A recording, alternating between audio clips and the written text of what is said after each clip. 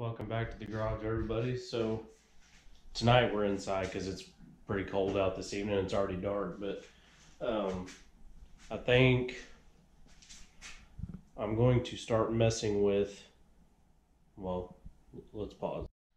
So I think it was Saturday or Sunday, Sunday, I went and picked up another tractor for the channel. And it is, I'm not sure of the year, but it is a Cub Cadet 72 model. So it just doesn't have, the only thing it's missing, and I think it come optional with it, is the rear fenders. Everything else is there. I got to put a new grill in it, but as far as that, it's complete. It's got the deck, everything. So I'm going to show it to you real quick. That's her.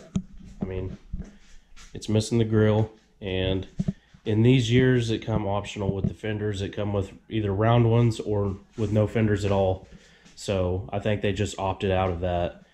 And this model, they opted out of having the creeper gear. The handle would normally be right there, but that's no big deal. So that's the future project. We'll go into that a little bit later. But tonight, I'm going to start on the boys' 12-horse Kohler block. I'm going to get the oil pan pulled off of it and check the rod bearing in it, just because it's the end of the season and I need to check it just to make sure it's good for next year. So I think we'll get that pulled apart and take a look at it and make sure it's good. And I will probably throw that pan in the trash because it's done nothing but leak this whole time, and I'm going billet on the oil pan. So let's get started. I just want to apologize because I sound like crap.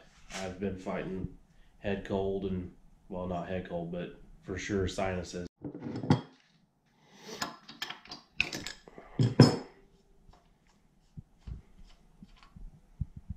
It's the first time I've had this plug out in, well, quite a while, and it actually looks really good. I don't know if you can see it very well, but it's very nice coppery brown color. So that means she's running like she should. Not too hot, not too lean or anything, so that's a good sign. I'm gonna go ahead and, I haven't drained the oil out of this yet, so I'm gonna get it to the edge of the bench here and get the oil drained.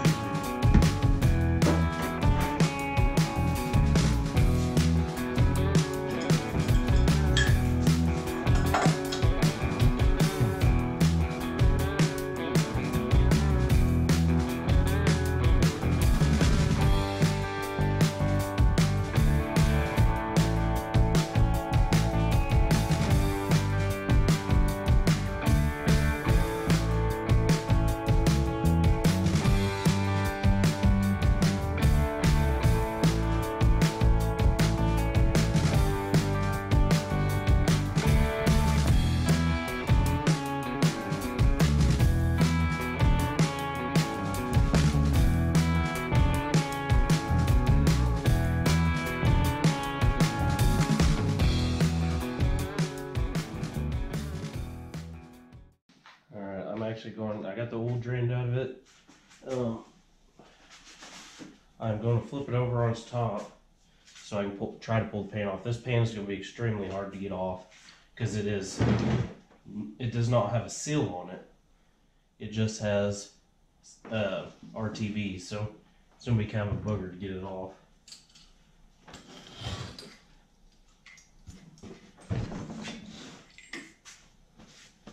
A rag under here in case it leaks. Got the dipstick a little bit. Get these pulled off here real quick. 9/16 head bolts. Somebody's probably gonna call them. No, they're not actual 9/16 bolts. They're 3/8 with 9/16 heads. So, like I said, this thing is going to be a pain in the butt to get off because I've done this once before. So, and I've normally had to use the screwdriver trick. So let me find a better screwdriver. Alright, I've I've actually got a scraper tool and a screwdriver. We'll see which one works better. Hopefully I can get this in here.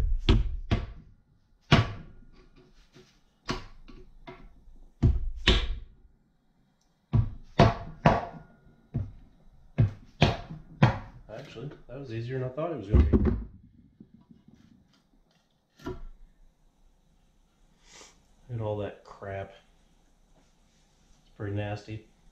Smells pretty bad too. I don't think it has any metal in it. I don't see any shiny stuff. But it's got some goo still in it. See, this motor had, I think it was the year before, I actually starved it on oil because when I switched to billet rod, the dipper wasn't as long as a factory one. I don't know if I still have a factory one left, but it starved it on oil and it sent crap throughout it, like all of the bearing material off the first one. So that's probably residual. I tried to clean it up as good as I could from the last time, and then, but I guess it's still pretty nasty. I need to like pull it all apart and put it in the parts cleaner, but there's no metal in it, so that's a really good sign. Everything, there was nothing on the magnet drain plug, so I think that's good. I'm not real sure where it was leaking, but I know that pan is warped. Now, the last time I actually put a gasket and gray RTV, I think this is some of it up here. Yeah, ultra gray advanced formula gasket maker. Put some of that on one side, and I probably should have put it on the other side, on the pan side, but I didn't. And it still leaked, but get this turned up here. The end play in it still feels really good. It's about where I had it. Cam's still good. It's not all chipped or burned or starved, but still looks like the day I put it back in there. So we're going to pull this cap off if I can get the crank to stop turning, and take a look at that rod bearing, because I'm going to replace the rod bearings anyways, just so it's fresh and ready to go. And then once I get the new one in it, I'll check clearances and everything, but I'm going to pull that out and make sure it's not scored, because if it is, we got to send the crank off. So see if I can find, I don't remember what size they are. 5/16 maybe? Yep. 5/16 12-point socket. So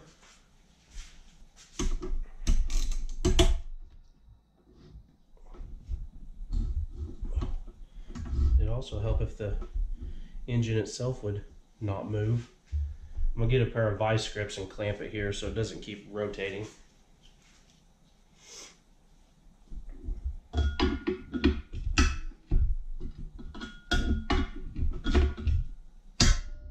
Alright, that'll keep it from spinning. So hopefully get these longer ratchet maybe.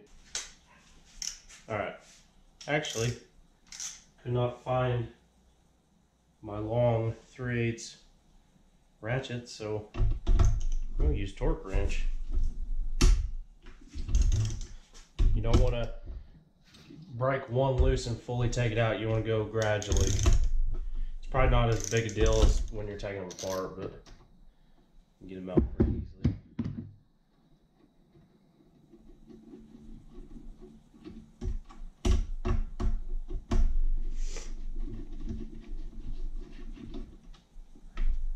Ow, that dipper is sharp.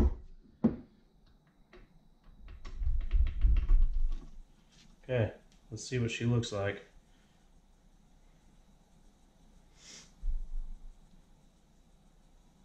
Not as bad as what I was thinking it would look like. It's got a little wiping going on. Let's see if you can see it.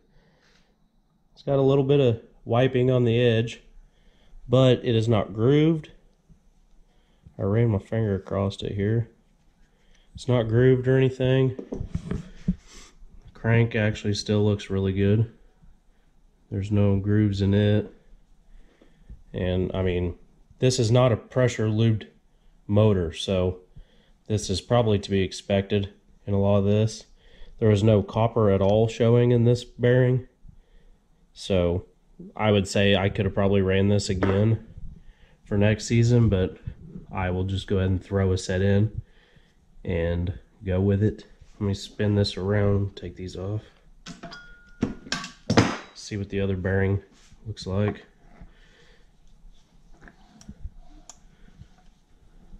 If I can. It's not too bad.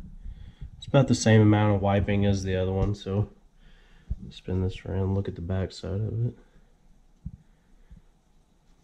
it. Crank looks good still, so next year, not this coming year, I'm just going to throw rods in this, or a bearing in this again, and run it for the next season, next year's season. But I think after the 2019 season's done,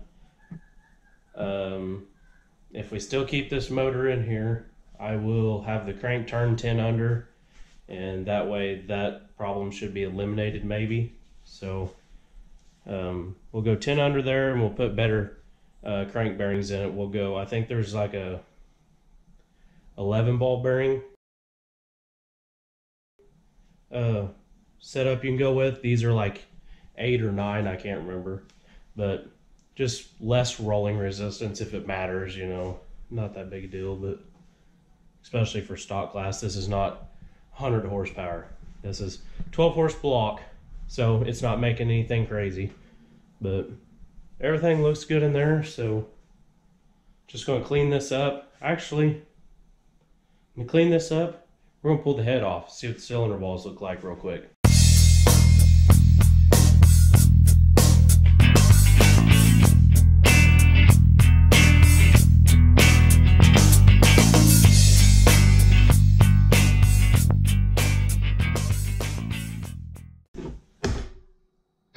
Trash. Still pretty excited about this bearing only being a little wiped on the edges. Means it's probably a little tight on the sides of the journal, but it's a 1970s model block. Never had anything done to it. Ain't gonna do anything to it now. Don't fix it if it ain't broke, right?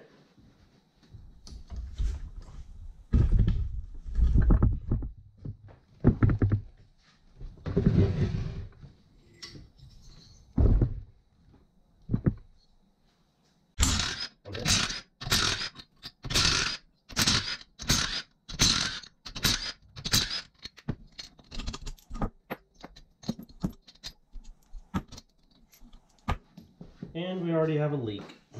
Great. Get some more legs. Thought I got most of it out, but I guess I didn't.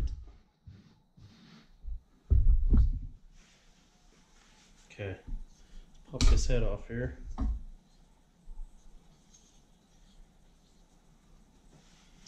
Okay, so there was nothing wrong. There was nothing wrong with this. I could have left it on there, but I wanted to look at the cylinder walls. Head looks pretty good. It's just burned like normal. There's no real bad carbon buildup, as you can tell. Still in good shape. Gasket's not burnt out. When I get this gasket off, I'll clean this up and probably paint. It's a little trick I learned. You paint the head, like say black, and then to resurface it, just get you a nice good piece of window glass.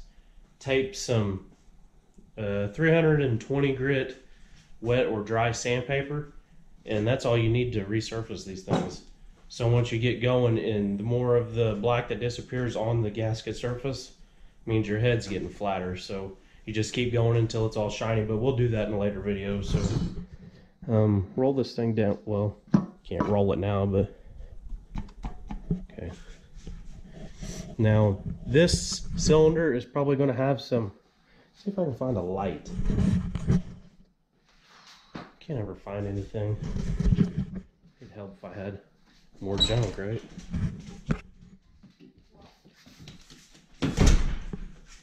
Found a light. So this cylinder last year I re-ringed this motor, and the year before that it was actually bored 20 over and honed. So I probably didn't need to do it, but I put new rings in it just to freshen it up a little bit year by year. New rings, and honed the cylinder out the best as I could. What is on the screen? Ugh. Hope you guys haven't seen anything on the screen. Anyways, so if you look in here, I don't see any real major. Now you'll see these lines like over here. That was from the year before when it starved for oil. It didn't groove the block, but I don't know how to say it. It appeared like it did, but to the fingernail, it didn't scratch it.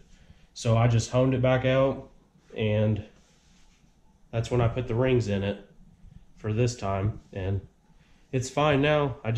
You don't want to starve your motor, pretty much. So it's got some oil on the piston. This thing has always had, I guess, blow by, you could say, or else it wouldn't have oil on the piston, but maybe the tolerances aren't as tight as they should be.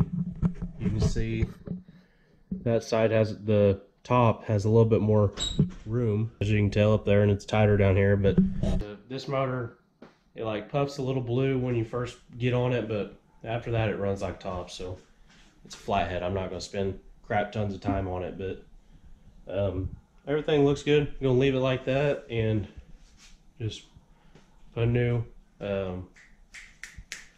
rod bearing in it, throw a new head gasket on it, get it resurfaced, and I don't think it'll be too bad. I've never overheated this since I've rebuilt it, so I don't think it'll be too bad, but it is absolutely. Let me see if I can get this gasket off here. I'll show you real quick.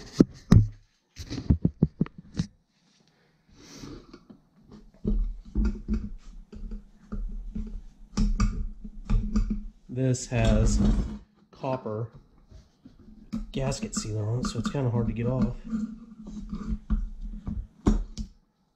So I don't have another head to show you, but as you can tell, there's no lip on this anymore. This head's been shaved like, I think it was 45 to 50 thousandths, where all of that lip is gone. There would normally be like a pretty good sized lip, maybe as thick as your head gasket or more, maybe a couple, I don't know. But it's been shaved all the way down when I first got it, so if it is warped and I have to do it, it's just going to get shaved anymore. So this has stiffer valve springs in it, so I'm not really worried about floating it. I've done the Play-Doh trick to see how much clearance I have between the head and the valves at top dead center, and it's fine. So I only put valve springs in it because when it was stock, right after I put all this together, it did float the valves, but when you turn over 3,600 RPMs, you're going to do that. So don't know how much this thing actually turns. Somewhere probably 6,500 to 7,000 maybe, ballpark. I don't know, obviously, because I don't have a tach. I care less. You ain't going to watch it going down the track anyways. You're worried about going down the track. So hadn't let go yet, so you just got to keep them maintained and routine them, and be nice to them, really. I don't get out there and try to blow it up, and I don't overheat it. So yeah, I think that's where we're going to stop tonight. On to the next project, I'll probably go ahead and yank that carburetor off. I just wanted to get this head and this oil pan off and look at the bearings. So I think we're good. Just get a billet oil pan ordered for it, new head gasket, may go copper head gasket, just to get that much more compression. Let me know what you think about the new project. You're going to see a lot more of this. I don't know which route I'm going to go with this, so yeah. Alright guys, I hope you enjoyed the video. Hit that thumbs up, subscribe if you haven't already, comment down below, and maybe next time we'll get to this. So we'll see y'all later. Peace.